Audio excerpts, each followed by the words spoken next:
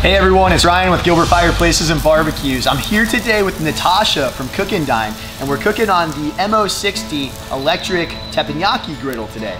Natasha, what are we cooking? We are making frikadellen. They are a German style meat patty, and this is actually the owner's dad's recipe, so it's an old school recipe straight from Germany.